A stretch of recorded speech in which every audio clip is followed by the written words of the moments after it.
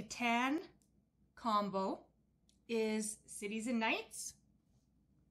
So you can see that stuff down here. Mixed with Pirate Islands. So we have the ships and all the sea hexes. So for this combo, you will of course need the base game, but you will also need the Cities and Knights box, as well as the Seafarers box. So combining these two, you will need 2 gold hexes and 3 deserts. And then you will need 5 of each: the brick, rock, sheep, wood, and wheat. You'll also need 19 sea hexes, 2 of the doubles extender, 2 of the single extenders, the edges, and then all of the base game edges.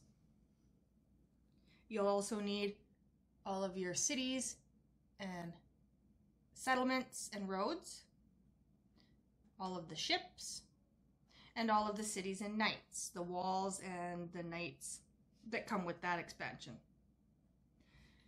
Don't forget your extra die for cities and knights. Of course, everything down here.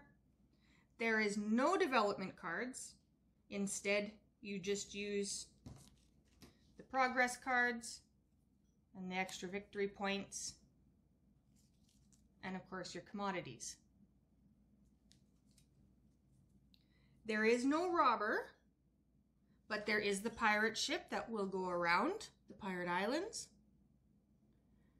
There's no coins, but you will need 3 chits, Catan chits per player. So we have 9 chits because there's going to be, oh, I'm going to need 1 more. Oh no, I do have 9.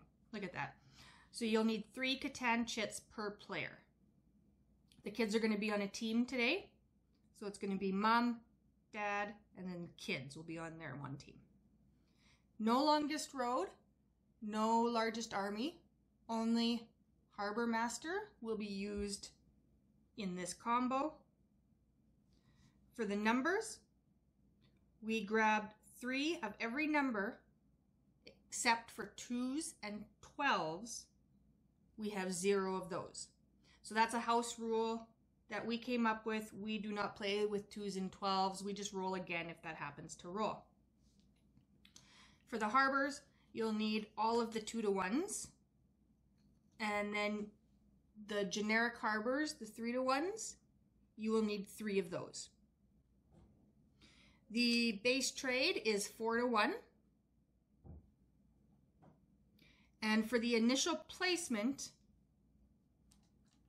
you'll place 1 settlement and 1 city. We're going to go ahead and set up the board. We'll be right back to explain the rest of the rules, including the victory points and just some additional notes before we start playing the game.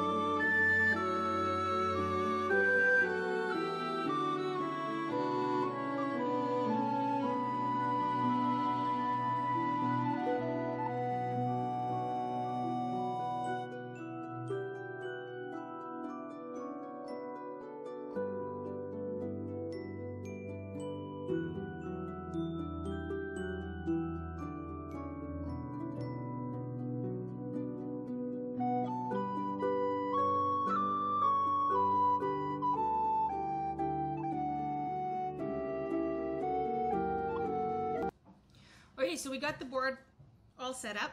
So as you can see, we use the Pirate Islands setup. We used by the book out there. The main island we did totally random. Kept the numbers quite same, except for the 2s and the 12s because we don't use them.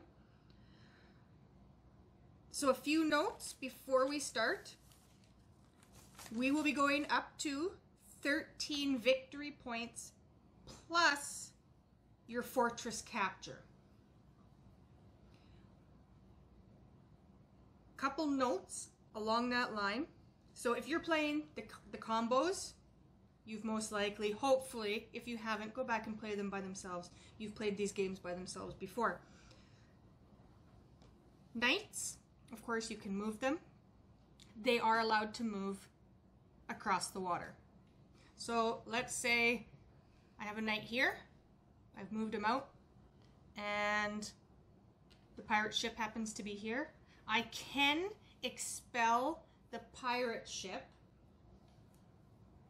by, of course, deactivating my knight, and then I can move the pirate ship wherever I want.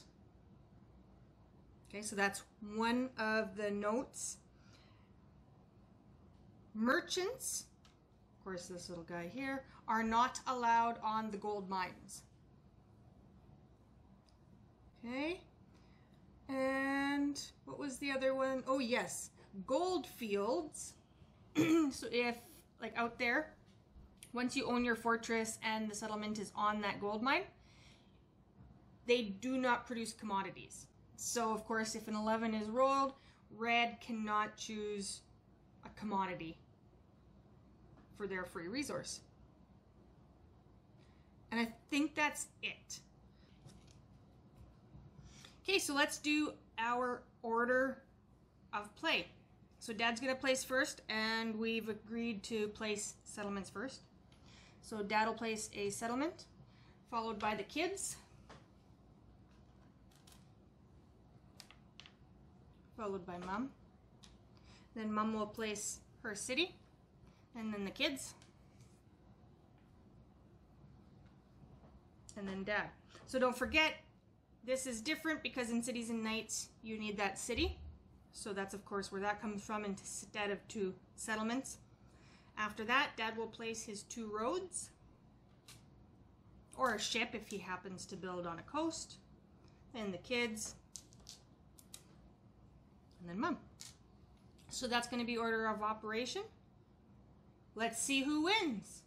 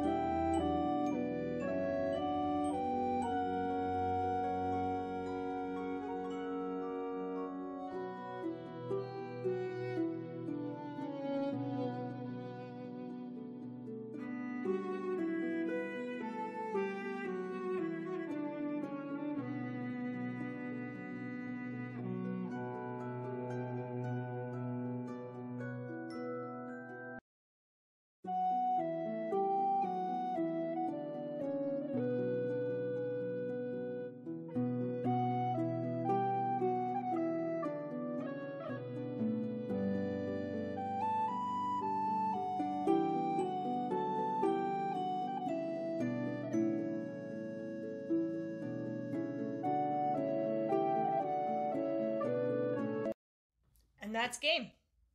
So the kids won, right? The kids, yeah. I was close. All I had to do was I had enough points. I just had to knock back Dad was close, but the kids did win. They beat me to the settlement by like 3 turns. So. Yeah. So we came across a few things while we were playing. What we did was on here with the barbarians, the very first time that it got to here, they ignored us.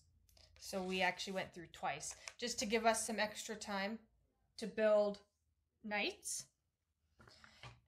What else did we come across? Okay, so when the pirate ship lands on your hex, you're supposed to lose 1 resource plus 1 resource per city that you have. But because you kind of need cities for cities and knights, we decided you do not lose resources for each city. We lost 1 resource if we lost with the warships against the pirate. And the other one was because there's no development cards. That came up pretty early. There's no knights to make warships. So you can kind of choose your own rule, but our rule was any 2 commodities bought a warship. So they could be 2 different commodities, 2 of the same, but we ended up using the commodities. Just because we found that we needed more. Your standard, this would buy you a development card, which would get you a knight. However, we needed these for the knights to protect us and the ships to get us out. So we found that these resources were quite valuable. So we ended up going with the 2 commodities.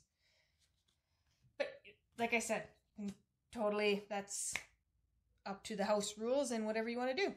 So that's it. That's the combo of Cities and Knights with Pirate Islands.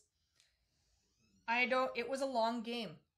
It took us, we weren't as focused as maybe we normally are. This one took us about 2 hours, if not more, to play. So, I don't know, it was tough. There were a lot of penalties. Not as enjoyable as Cities and Knights usually is. But we still had fun as a family. So that's it. Keep playing and have fun.